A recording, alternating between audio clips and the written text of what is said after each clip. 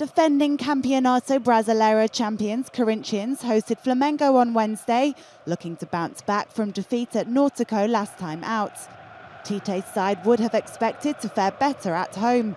They'd lost just one match from 10 in Sao Paulo heading into this one.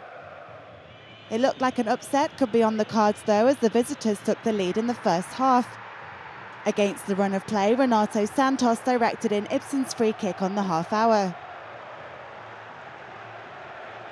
The defender's first goal in the Brazilian top flight was enough for Flamengo to stay ahead until the break, but things would soon change when play resumed.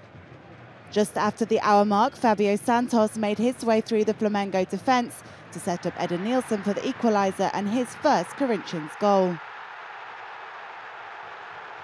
Paulo Andre gave the home side the lead on 75 minutes, the defender rising unchallenged ahead in Douglas's corner kick.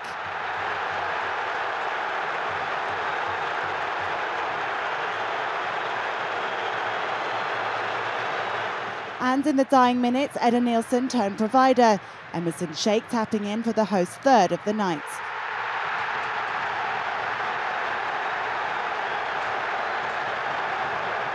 Against his old club, Flamengo's Liedson found the back of the net in added time, but there was to be no comeback as the final whistle sounded seconds later.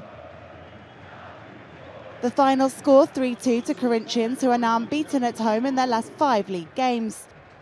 It sees them move up to 7th in the table, while with just one win from 4 outings, Flamengo dropped to 14th.